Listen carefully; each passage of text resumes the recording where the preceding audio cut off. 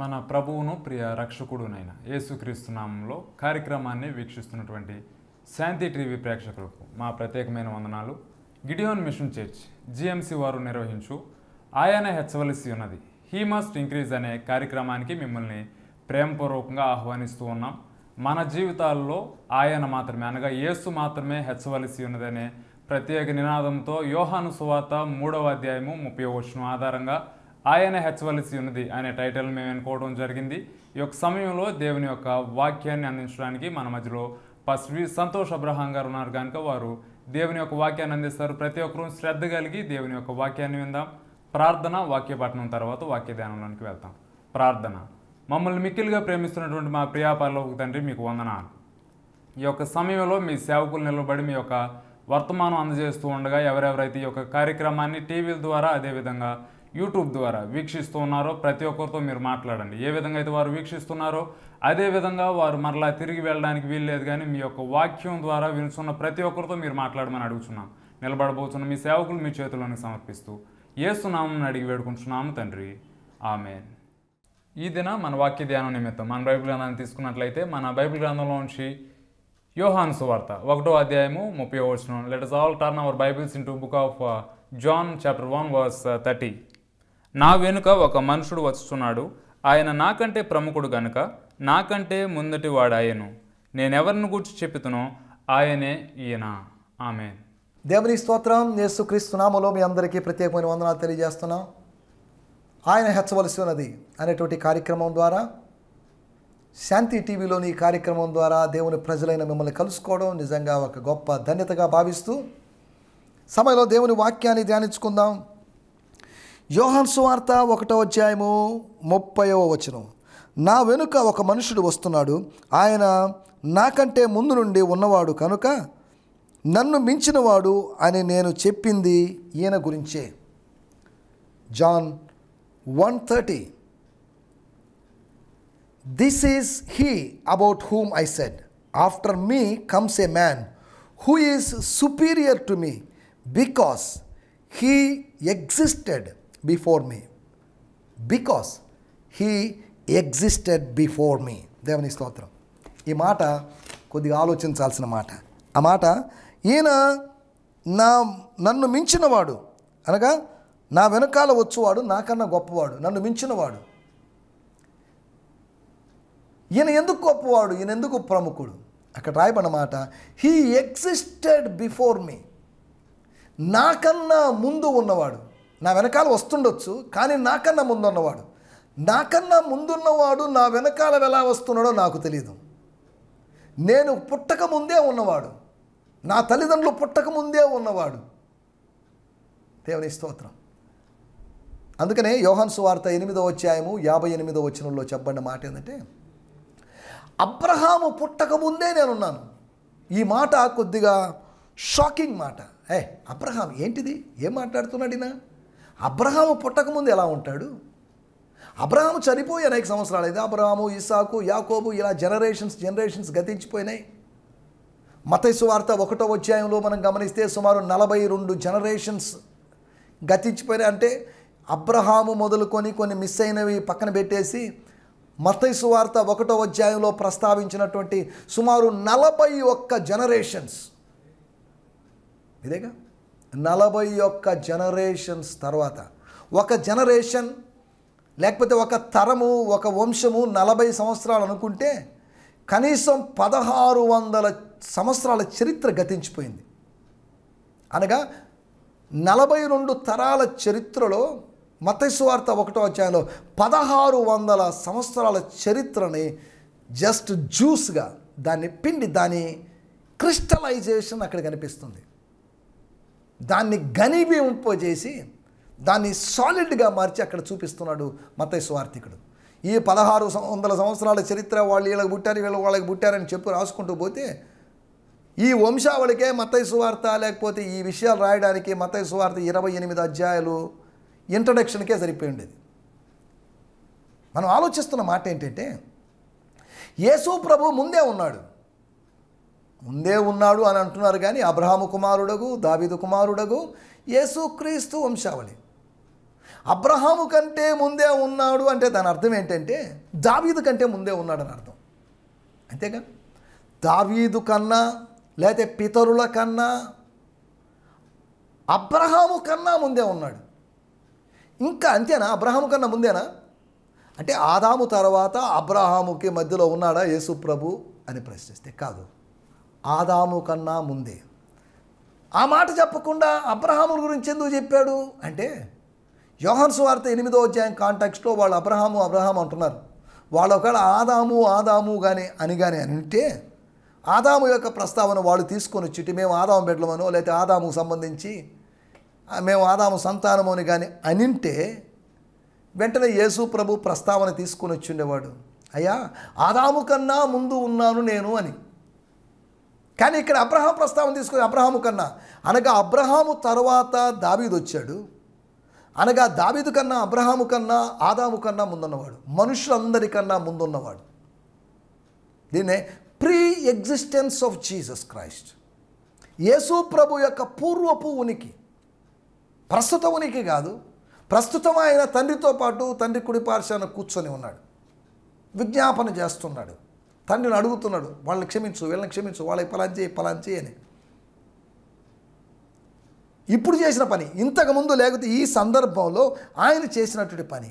ఆయన యేసు ప్రభువుని గురించి దేవుని గొర్రెపిల్ల అని చెప్పినప్పటికీ గొర్రెపిల్ల అంటే తక్కువగా ఆయన గురించి భావిస్తారేమో అని భావించి గొర్రెపిల్లని పోల్చానని చెప్పేసి మీరు నీచంగా చూడొద్దు, తక్కువగా చూడొద్దు, కించపరచవద్దు.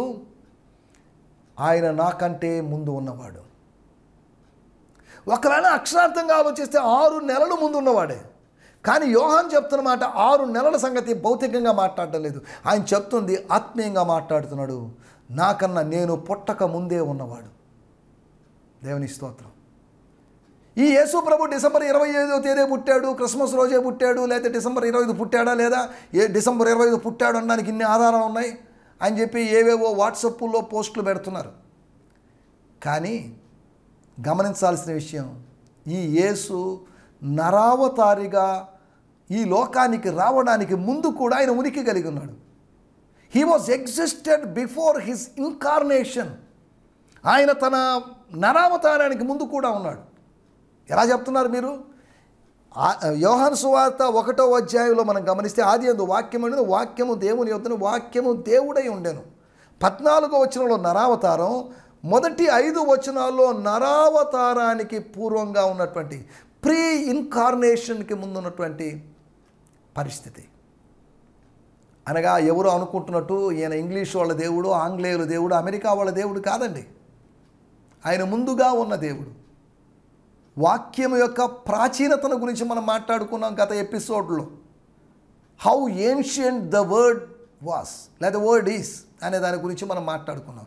అనగా ఇది ఎంత ప్రాచీనమైనది దేవుని వాక్యం, ఎంత ప్రాచీనమైన వాడు. వాక్యము అని పేరు కలిగిన వాడు, వాక్యము అనే నామము కలిగిన వాడు.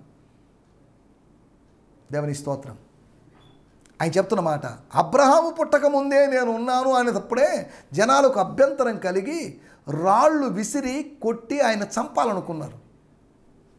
ఏడేడో పిచ్చి పిచ్చి మాటలు మాట్లాడుతున్నాడు ఏంటినా అని వాళ్ళకి ఏంటో అభ్యంతరపడ్డారు ఈ చిన్న మాట. కానీ ఆయన అబద్ధాలు చెప్పడం లేదు. మీరు అబద్ధానికి సంబంధించిన వాళ్ళు, మీ తండ్రి అబద్ధమునకు జనకుడు, అనగా అపవాది అబద్ధమునకు జనకుడు. నేను కాదు, నేను సత్యమే మాట్లాడుతున్నాను, నేనే సత్యము అని యేసు ప్రభు చెప్పినప్పటికీ కూడా అబ్రహాము కన్నా ముందు ఉన్నాడు అని చెప్పుకున్నప్పుడు ఎందుకు అభ్యంతరపడుతున్నారు? వాళ్ళకి చరిత్ర తెలుసు, కానీ వాళ్ళకి ఆత్మీయత తెలియదు. చాలామందికి చరిత్ర తెలుసు, చాలామందికి భౌగోళిక శాస్త్రం తెలుసు, భౌతిక శాస్త్రం తెలుసు, రసాయన శాస్త్రం తెలుసు, కంప్యూటర్ శాస్త్రం తెలుసు. కానీ వాళ్ళకి తెలియకపోవడం ఆత్మీయ శాస్త్రం, క్రీస్తు శాస్త్రం, క్రీస్తుని గురించిన అవగాహన లేకపోవడం. నీకు 50 సంవత్సరాలు కూడా లేవే అంటే యేసు ప్రభుకి అప్పుడు 50 ఉన్నని కాదు అని అర్థం. ఇంచుమించు అంత కూడా లేవే. You are below than, you are just lower దాన్ 50. ఏంటి ఇలా చెప్పుకుంటున్నావు? What is this claiming? ఆ క్లెయిమింగ్ను బట్టి వాళ్ళు ఎక్స్క్లెయిమ్ అయ్యారు. అర్థం కావడం లేదు, ఆశ్చర్యపోయారు. నిజంగా మాట్లాడుతున్నాడా? మత్తులో మాట్లాడుతున్నాడా? ఎందుకు ఇలా మాట్లాడుతున్నాడైనా? ఈయన మాట్లాడే ప్రతి మాటలో అర్థం ఉన్నప్పుడు తన పూర్వపు స్థితిని గురించి చెప్పిన మాట కూడా నేను మునుపు ఉన్న చోటికి నేను ఎక్కిపోతానని చెప్పాడు. అర్థం కాలేదు, మళ్ళీ షాక్. యేసు ప్రభు యొక్క స్టేట్మెంట్ ప్రతిదీ వాళ్ళని విస్మయపరుస్తుంది. ప్రతిదీ షాకింగ్ స్టేట్మెంటే, ప్రతిదీ వాళ్ళకి ఒక పంచ్ లాగా ఉంది. ఏంటిది, ఏం చెప్తున్నాడు ఈయన? భౌతికమైన వాదులు ఆత్మీయమైనటువంటి వాది అయినటువంటి యేసు మాటలను అర్థం చేసుకోలేరు. అందుకనే యోహాను సువార్త 3వ అధ్యాయంలో అంటాడు యేసు ప్రభు, ఈ లోక సంగతులు చెప్పినప్పుడే, భౌతికమైన సంగతులు చెప్పినప్పుడే మీకు అర్థం కానప్పుడు పరలోక సంగతులు చెప్తే మీరు ఎలా వినగలరు, లేకపోతే నమ్మగలరు, లేకపోతే అర్థం చేసుకోగలరు అన్నట్టు మాట్లాడాడు. మనం ఇక్కడ ఆలోచిస్తున్న మాటలోకి వచ్చినట్టయితే 3 విషయాలు నేను మీకు త్వరగా జ్ఞాపకం చేస్తాను. యోహాను చెప్పినట్టు మాట, నేను ముందే ఉన్నానని చెప్పడం లేదు. నా సంగతి పక్కన పెట్టండి, నా వెనకాల వచ్చేవాడు. ఏమండి, ఆయనలో గొప్పతనం ఏంటి? ఒక అమ్మాయిని అడిగారు, పాప లేకపోతే ఒక సహోదరి, వేరు ప్రియుని కన్నా నీ ప్రియుని విశేషం ఏంటి? ఏంటి ఊరినే నీ ప్రియుని గురించి పాడుతున్నావు, నీ ప్రియుని గురించి చెప్తున్నావు, పొగడుతున్నావు, ఏంటి? వేరు ప్రియుని కన్నా నీ ప్రియుని యొక్క విశేషత ఏంటి? అమ్మాయి చెప్పింది, అప్పుడు ధైర్యంగా చెప్పింది, నా ప్రియుడు రత్నవర్ణుడు, ధవళవర్ణుడు, 10,000లో సుందరుడు, మనోహరుడు, కాంక్షణీయుడు. నా ప్రియుని గురించి తక్కువగా మీరు మాట్లాడద్దు. నా ప్రియుని గురించి నేను ఏం మాట్లాడడం లేదు అని మీరు అనుకుంటున్నారు. నా ప్రియుని గురించి నేను మీకు చెప్పాలి. నా ప్రియుడి యొక్క గొప్పతనాన్ని మీరు అర్థం చేసుకోవాలి. దేవుని స్తోత్రం. నా ప్రియుడు గొప్పవాడే. మీకు ప్రియులు ఉన్నారు, మీరు కూడా ఎవరో ఒకరికి ప్రియురాళ్ళుగా ఉన్నారు. కానీ నా ప్రియుడు, మై బిలవడ్ ఈస్ డిఫరెంట్. నీ ప్రభువు ప్రత్యేకమైన వాడు. దేవుళ్ళు అనబడిన వాళ్ళు చాలామంది ఉండొచ్చు, కానీ నువ్వు ఆరాధిస్తున్న దేవుడు ప్రత్యేకమైన వాడు. Is a different God. నీవు ఆరాధించేటువంటి దేవుళ్ళు నువ్వు సృష్టించిన దేవుళ్ళు కావచ్చు, కానీ నీవు సేవిస్తున్న ఈ యెహోవా దేవుడు నిన్ను సృష్టించిన దేవుడు. దేవునికి స్తోత్రం, హల్లెలూయా.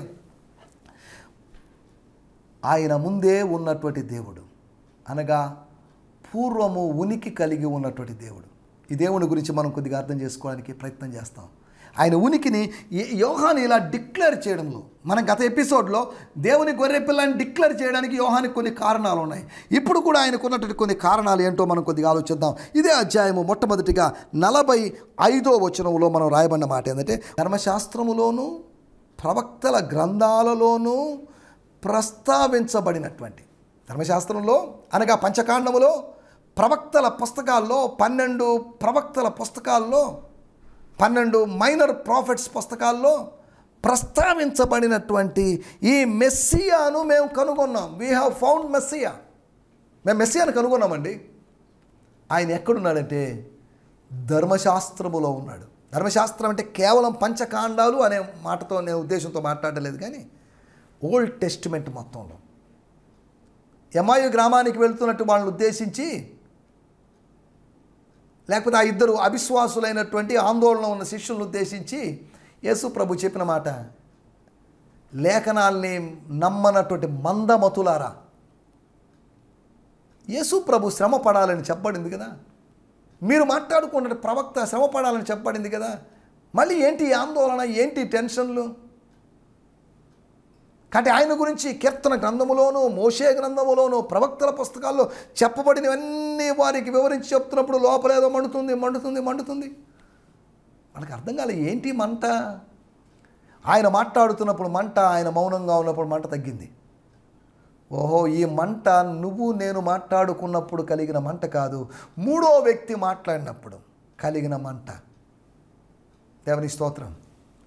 మనం ఇక్కడ ఆలోచిస్తున్న మాట, మొట్టమొదటి మాట, ఆయన పూర్వమే ఉన్నాడంటే ఎక్కడ, ఎలా ఉన్నాడు, ఎక్కడ ఉన్నాడు? పూర్వమే ఉన్నాడు అంటే అదృశ్య రూపిగా ఉన్నాడు, దట్స్ ఓకే. తన ప్రత్యక్షతను అనుగ్రహిస్తున్నాడు, పురాతన కాలము నుండి శాశ్వత కాలం వరకు ప్రత్యక్షమవుతున్నాడు, దట్స్ ఓకే. కానీ మనం ఇక్కడ ఆలోచిస్తున్న మాట, మొట్టమొదటిది ఆయన ధర్మశాస్త్రములో ఉన్నాడు. ధర్మశాస్త్రములో గుప్తమైన క్రీస్తు, ఆది కాండములో గుప్తమైన క్రీస్తు, నిర్గమకాండములో గుప్తమైన క్రీస్తు, లేవీకాండములో, సంఖ్యాకాండం, ద్వితీయోపదేశ కాండం, పాత నిబంధన పుస్తకాల్లో గుప్తమైన క్రీస్తు, హిడెన్ క్రైస్ట్. దేవుని స్తోత్రం. ధర్మశాస్త్రములో ఉన్నటువంటి క్రీస్తు. ఆయన నాకన్నా ముందుగా ఉన్నాడు. He was existed before me అనే దాని గురించి ఆలోచిస్తూ ఆయన మనందరికన్నా ముందున్నవాడు. సామెతల గ్రంథంలో ఇంతకుముందు చెప్పినట్టుగా 8వ అధ్యాయంలో ఆయన యొక్క ప్రీ ఎగ్జిస్టెన్స్ను గురించి చెప్పబడింది. దేవుని స్తోత్రం. రెండో విషయాన్ని నేను మీకు జ్ఞాపకం చేస్తాను. ఇదే అధ్యాయంలో 21వ వచనంలో మనం గమనించినట్లయితే 21, అయితే నువ్వెవరివి, ఏలియావా ఆయన అడిగారు. ఆయన కాదన్నాడు. తర్వాత నీవు ప్రవక్తవా? ఎందుకు అడుగుతున్నారు? నేను ఇంతకుముందు కూడా చెప్పాను, ప్రవక్తవా అంటుంటే అందరిలాంటి ప్రవక్త అనేది ఆ ప్రవక్తవా? ఏ ప్రవక్త? మోషే చెప్పినటువంటి, మోషే ప్రెడిక్ట్ చేసిన, మోషే ప్రొఫెసై చేసినటువంటి, మోషే ప్రవచించినటువంటి ప్రవక్త ఒక ఆయన ఉన్నాడు. నా వంటి ప్రవక్త, నాలాంటి ప్రవక్తను మీలో నుంచి పుట్టిస్తాడు. మోషే తర్వాత మోషే లాంటి ప్రవక్త పుట్టలేదు. ఎవరైంటారబ్బా అంటే జనాలు అనుకున్నారు, యూదులు అనుకున్నారు ఈ ప్రవక్త మెస్సియా అయిండొచ్చు. సమరయ స్త్రీ అనింది, అయ్యా నువ్వు కొన్ని విషయాలు చెప్తున్నావు, నాకేమో కొన్ని విషయాలు తెలుసు, నీకు తెలిసిన విషయాలు నాకు తెలిసిన విషయాలు పక్కన పెట్టేద్దాం. కానీ మాలో మేము మాట్లాడుకుంటున్నటువంటి క్షమించండి సమరయలను మేము ఒక మాట మాట్లాడుకుంటాం, మెస్సియా వచ్చినప్పుడు మాకు సమస్తము బోధిస్తాడు. ఇప్పుడు మీరు మాకు చెప్పాల్సిన అవసరం లేదండి, మాకు తెలిసినవి మాకు తెలుసు, మా థియాలజీ మాకుంది, మీ థియాలజీ మీకు ఉండొచ్చు, యూదుల థియాలజీ సమరయుల థియాలజీ ఉంటే ఉండొచ్చు. కానీ మెస్సియా వచ్చాడంటే మాత్రం ఒక నూతనమైన వేదాంతముతో, దేవశాస్త్రంతో వస్తాడు, నూతనమైన థియాలజీతో వస్తాడు. ఆయన వచ్చినప్పుడు అర్థం కాని వాటిని, మేము గ్రహించని వాటిని మాకు బయలుపరుస్తాడు. అమ్మా ఆ మెస్సియా నేనే నీకు ఆ ప్రత్యక్షతను అనుగ్రహిస్తున్నాను, నేనే ఆరాధన గురించి మాట్లాడుతున్నాను. ఒక కాలం వస్తుందని చెప్తున్నాను, నేను కోతకాలాన్ని గురించి మాట్లాడాను, ఆరాధన కాలం గురించి మాట్లాడాను. ఆ మెస్సియా నేనే అని తనను తాను బయలుపరుచుకున్నాడు. అక్కడ లేఖనాల్లో ఉన్నటువంటి, అనగా ప్రజలు అనేక దినాలుగా ఒక ప్రవక్త కోసం ఎదురు చూస్తున్నారు. వాళ్ళకి ప్రవక్తలు ఉన్నారు, చిన్న పెద్ద ప్రవక్తలు ఉన్నారు. ఆ ప్రవక్తల గురించి కాదు, వాళ్ళు ఒక ప్రవక్త కోసం ఎదురు చూస్తున్నారు. మోషే ప్రవచించిన, మోషే యొక్క ప్రవచనము నెరవేరాలని ఎదురు చూస్తున్నారు. ఒకటి ధర్మశాస్త్రములో ఉన్నటువంటి క్రీస్తు, రెండవది దేవుని ప్రజల మనస్సుల్లో, దేవుని ప్రజలలో ఉన్నటువంటి యేసు, ప్రజల్లో ఉన్నటువంటి క్రీస్తు. ఆయన రావాలండి, ఒక ఆయన వస్తాడండి, మెస్సియా వస్తాడండి, ఒక రాజ్యం రాబోతుందండి. ఒక ఆయన కోసం ఎదురు చూస్తున్నారు. సమరయులు అనబడిన వాళ్ళు తాహెబ్ అనేటువంటి ఒక విమోచకుని కొరకు ఎదురు చూస్తున్నారు. తాహెబ్ అనగా విమోచకుడు వాళ్ళ భాషలో.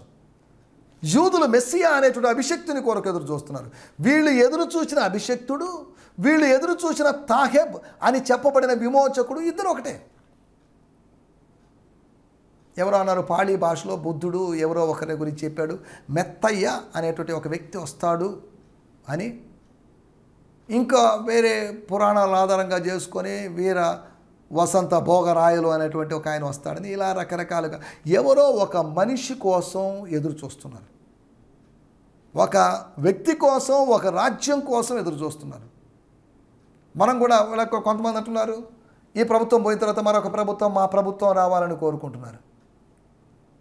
అలాగే ప్రజాస్వామ్యం అంతరించిపోయి ప్రభుస్వామ్యం, డెమోక్రసీ అంతరించి థియోక్రసీ రావాలి, ప్రజాస్వామ్యం అంతరించి దైవస్వామ్యం రావాలని దేవుని బిడ్డలమైన మనం ఎదురు చూస్తున్నాం. ఏ పార్టీ మంది కాదు, ఏ ప్రభుత్వం మంది కాదు, ఏ నాయకుడు మనవాడు కాదు. మన నాయకుడు ఒక్కడే, ఆయనే క్రీస్తు. మన పార్టీ ఒకటే, అది యేసు సంఘమే. యేసు యొక్క సిద్ధాంతాలు, యేసు యొక్క విధానాలే మన పార్టీ. మనకు పార్టీలు లేవు, మనకు ప్రభుత్వాలు లేవు. మన ప్రభుత్వం ఒకటే, అది ప్రభువు యొక్క ప్రభుత్వమే. చేతి సహాయము లేకుండా తీయబడినట్టు ఒక రాయి వచ్చి మానవ రాజ్యాలన్నీ తుత్తనీయులుగా చేసినట్టుగా దానియేలు గ్రంథములో ఉన్నటి దర్శనం. మనం we are waiting for a Kingdom, we are waiting for a king. ఒక రాజు కోసం, ఆయన రాజ్యం కోసం. సిలువలో వేలాడుతున్నప్పుడు కుడివైపున దొంగ, లేకపోతే ఒకవైపున దొంగ అడిగాడు, యేసు నీవు నీ రాజ్యముతో వచ్చినప్పుడు నన్ను జ్ఞాపకము చేసుకో అన్నాడు. ఆయన ఒక రాజ్యముతో రాబోతున్నాడు. ఆ రాజ్యంలో మనం పౌరులుగా మారబోతున్నాం. ఆ రాజ్యంలో ఆయనతో పాటు యుగ యుగాలు మనం నివసించబోతున్నాం. దేవుని స్తోత్రం. What a great hope. మనకెంత గొప్ప నిరీక్షణ ఉందో చూడండి.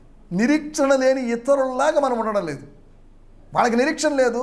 కానీ మనకు నిరీక్షణ ఉంది అన్నప్పటికీ కూడా నిరీక్షణ కోల్పోయి మనము నిరీక్షణ లేని వాళ్ళలాగా ప్రవర్తించడం విచారకరమైన విషయం. దేవుని స్తోత్రం. మనం ఇక్కడ అర్థం చేసుకుంటున్నటువంటి విషయాలు, మనం ఏం మాట్లాడుకుంటున్నామంటే, ముందుగా ప్రవచించబడిన యేసు, లేకపోతే లేఖనాల్లో ముందుగా చెప్పబడిన యేసు, ప్రీ ఎగ్జిస్టెంట్ జీసస్ని గురించి, అనగా యోహాను చెప్పిన మాటను ఆధారంగా చేసుకొని, he was existed before me, నాకన్నా ముందున్నాడు, ప్రధాన యాజకుల కన్నా లేకపోతే ప్రవక్తల కన్నా ముందు ఉన్నాడు అని ఆయన చెప్తున్న మాటల్లో సత్యాలను మనం ఆలోచిస్తున్నాం. ఒకటి, ఆయన ధర్మశాస్త్రములో ఉన్నాడని, రెండోది దేవుని ప్రజలలో ఉన్నాడని, మూడో విషయాన్ని కూడా నేను మీకు జ్ఞాపకం చేస్తాను. లూకా సువార్త 1వ అధ్యాయము 17వ వచనంలో మనం గమనిస్తే చివరి మాట, అతడు ఏలియాకు ఉన్నటువంటి ఆత్మశక్తి కలిగిన వాడై ఆయనకు ముందుగా వెళ్ళును. ఆయనకు ముందుగా వెళ్ళును. ఆయన ఎవరు? సడన్గా ఆయన అనే ప్రస్తావన తీసుకొచ్చాడు. ఎవరండి ఆయన? ఈ ఆయన ఎవరో జకర్యాకు అర్థం కాలేదు అని మనం అనలేము. నువ్వు కుమారుని కంటావు, నీ ప్రార్థన వినబడింది, నీ భార్య గొడ్రాలుగా ఉంది, నీ భార్య ఇప్పుడు గర్భిణిగా ఉంది, ఓకే, ఇవన్నీ కరెక్టే. కానీ నీ కుమారుడు రక్షకుడు కాదు, నీ కుమారుడు మెస్సియా కాదు. నీ కుమారుడు మెస్సియాకు ముందుగా పరిగెత్తేవాడు, మెస్సియాకు ముందుగా వెళ్ళేవాడు. నీ కుమారుడు మెస్సియా అనుకోకు. లూకా సువార్త 1వ అధ్యాయం చివరి వచనం అంటాడు, ఓ సర్వోన్నతుడైన దేవుని ప్రవక్త అంటాడు. నీ కుమారుడు ప్రవక్త అవుతాడు. కానీ ఒక కుమారుడు నా చూసావా, ఆయన పుత్రుడు, దేవుని పుత్రుడు, దేవుని కుమారుడు. దేవునికి స్తోత్రం. మూడో విషయం, ఒకటి ధర్మశాస్త్రములో ఆయన ఉనికి ఉంది, రెండవది దేవుని ప్రజల మనస్సుల్లో మెదలాడుతున్నాడు. వాళ్ళ యొక్క స్వాప్నిక పురుషుడైన, వాళ్ళ యొక్క డ్రీమ్ పర్సన్, వాళ్ళ యొక్క హీరో, వాళ్ళు ఎదురు చూస్తున్నట్టు మెస్సియా, వాళ్ళు ఎదురు చూస్తున్న క్రైస్ట్. మెస్సియా అనబడిన క్రీస్తు అంటే, మెస్సియా అనబడిన మాట హీబ్రూ మాట అయితే, క్రైస్ట్ అంటే ద అనాయింటెడ్ వన్ అనేది గ్రీకు మాట.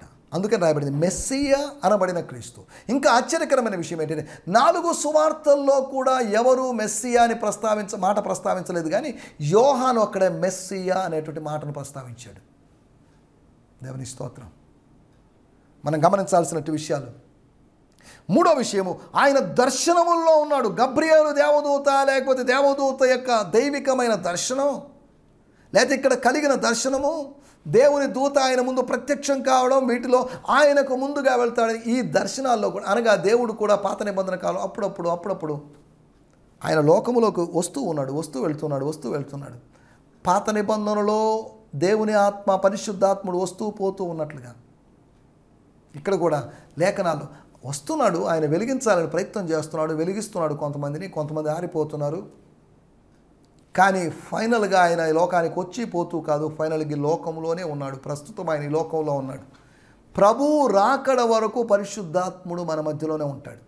అపోస్తుల కార్యము 2వ అధ్యాయము నుంచి, సంఘము ఆరంభమైన కాలము నుంచి ఆయన క్రీస్తు రాకడ వరకు ఆయన ఇక్కడే ఉంటాడు. విమోచన దినము వరకు, ఎఫెసీ పత్రిక 4వ అధ్యాయం, ఆయన మనలో ముద్రించబడి ఉన్నాడు. దేవుని స్తోత్రం. ఆయన నాకన్నా ముందున్నవాడు అని యోహాను చెప్పిన మాటలో అర్థం చేసుకొని, ముందున్నాడంటే ఎక్కడున్నాడు? ఒకటి ధర్మశాస్త్రంలో ఉన్నాడు, రెండోది దేవుని ప్రజల్లో ఉన్నాడు, మూడోది దేవుని ప్రజల యొక్క దర్శనాల్లో ఉన్నాడు. అప్పుడప్పుడు తన ప్రజలను ఆయన దర్శిస్తున్నాడు. క్రిస్టోఫనీ, థియోఫనీ, దైవ ప్రత్యక్షతలు కలుగుతున్నాయి. మండుచుల పొదలో ఆయన కనిపించాడని, లేకపోతే దేవదూతగా ఆయన కనిపించాడని భక్తులు ఇలా చెప్తున్నారు. సరే, ఏదేమన్నప్పటికీ మనం అర్థం చేసుకుంటున్నట్టు మాటలు, నా మాటలు ముగించేస్తున్నాను. యేసు యొక్క పూర్వపు ఉనికి అనగా ఒకటే, యేసు యొక్క ప్రాచీనత. యేసు ఎవరో కనిపెట్టిన దేవుడు కాదు, నిన్ను నన్ను కన్న దేవుడే కానీ నువ్వు నేను కనిపెట్టిన దేవుడు కాదు. ఎవరో ప్రపోజ్ చేసిన థియరీ కాదు జీసస్, ఎవరో మనకు బోధించినటువంటి థియాలజీ కాదు యేసు.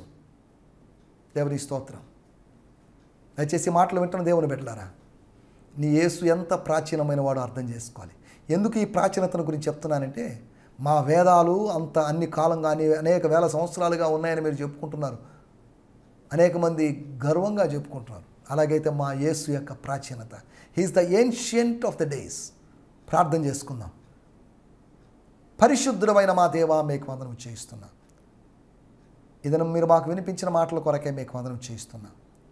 మీ వాక్యంలోంచి కొన్ని సత్యాలు మేము తెలుసుకున్నాం. ఇంకనూ అనేకమైన సత్యాలు తెలుసుకోగలటూ సాయం చేయండి.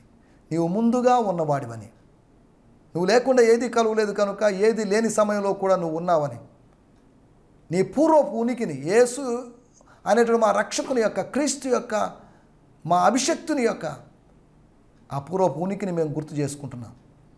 దేవా, మీకు వందనం చేయిస్తున్నాం. నీవు ధర్మశాస్త్రంలో ఉన్నావని, దేవుని ప్రజల మనస్సుల్లో మెదలాడుతూ ఉన్నావని, అంతేకాకుండా దర్శనాల్లో అప్పుడప్పుడు దర్శిస్తూ ఉన్నావు అనేటువంటి సంగతులను మేము జ్ఞాపకం చేసుకుంటున్నాం. వీటన్నిటిని బట్టి మీకు వందనం చేయిస్తూ ఇంకా మరిన్ని సత్యాలు తెలుసుకోవడానికి మా ఆత్మీయ నేత్రములు తెరవజేయమని, మా మనసును తెరవజేయమని, మీ కార్యము జరిగించమని, ఆయన హెచ్చవలసినది కార్యక్రమ ప్రేక్షకులను, వీక్షకులను అందరూ మీరు దీవించి మేలు చేయమని, సకల ఘనత మహిమా ప్రభావాలు మీకే ఆరోపిస్తూ యేసుక్రీస్తు నామములోనే ప్రార్థించగలుగుతున్నాం పరమ తండ్రి. ఆమేన్, ఆమేన్. దేవుని స్తోత్రం. మీ అందరికీ వందనాలు. ప్రభు చిత్తమైతే మరొక ఎపిసోడ్లో కలుసుకుందాం. దేవుని స్తోత్రం. హల్లెలూయా. ఈ యొక్క కార్యక్రమాల ద్వారా మీరు ఆత్మీయంగా బలపడుతున్నారని మా మట్టుకు మేము విశ్వసిస్తూ ఉన్నాం. వాక్య సందేశంలో ఏవైనా మీకు సందేహాలు ఉన్నట్లయితే కింద స్క్రోల్ అవుతున్న నెంబర్స్ను మీరు కాంటాక్ట్ చేసినట్లయితే సేవకులు మీతో మాట్లాడతారు. లేనట్లయితే మీరు ఈమెయిల్ ద్వారా సేవకులను కాంటాక్ట్ చేయొచ్చు. gfihmi2015@gmail.comను మీరు సంప్రదించినట్లయితే సేవకులు మీతో మాట్లాడతారు. తక్కువ సమయం ఉండడం ద్వారా మనం ఎక్కువ విశ్లేషణను ఇవ్వలేని పరిస్థితులు కనుక ఈ వాక్య సందేహాలు మీకు ఉన్నట్లయితే మీరు కాంటాక్ట్ చేయొచ్చు. అదేవిధంగా మీకు ప్రార్థన అవసరతలు ఉన్నట్లయితే మీరు మాకు తెలిపినట్లయితే మా సంఘంలో అనగా జిఎంసి గిడియోన్ మిషన్ చర్చ్లో మీ అందరి కొరకు ప్రార్థించడం జరుగుతుంది కనుక మీ యొక్క ప్రార్థన అవసరతలు మీరు మాకు తెలిపినట్లయితే మీ కొరకు ప్రార్థిస్తాం. మంచిది. ఈ యొక్క వాక్యం మీరు ఇంకనూ విని ఆత్మీయంగా బలపడాలనే ఆశ మీకు ఉన్నట్లయితే ప్రతిరోజు ఉదయం 8 గంటల నుండి 8 గంటల 30 నిమిషముల వరకు, ప్రతిరోజు సాయంత్రం 4 గంటల నుండి 4 గంటల 30 నిమిషముల వరకు శాంతి టీవీలో ప్రసారం అవబోతున్నది కనుక వీక్షించి దైవ దీవెనలు పొందండి. మీరు మాత్రమే కాదు కానీ మీ స్నేహితులకు, ఇతరులకు, మీ యొక్క రిలేటివ్స్కి అందరికీ పరిచయం చేసి వారి యొక్క ఆత్మీయ ఎదుగుదలకు మీరు కారకులు కావాల్సిందిగా కోరుచున్నాం. దేవుడు మిమ్మల్ని దీవించును గాక. ఆమేన్.